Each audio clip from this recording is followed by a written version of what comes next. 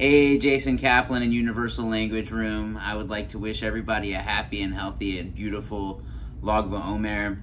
May the merit of Rabbi Shimon Bar Yochai and the Zohar HaKodesh and all the teachings of Kabbalah and Panimiyut HaTorah continue to rise up and spread and bring healing and unity to the world, particularly the teachings of Rabbi Avraham Abilafia, whose letter permutations have inspired Jason to teach this wonderful technique of taking the letter permutations and applying it to musical notation, in this case the pentatonic scale, and permuting the pentatonic scale on this tank drum. So here we go.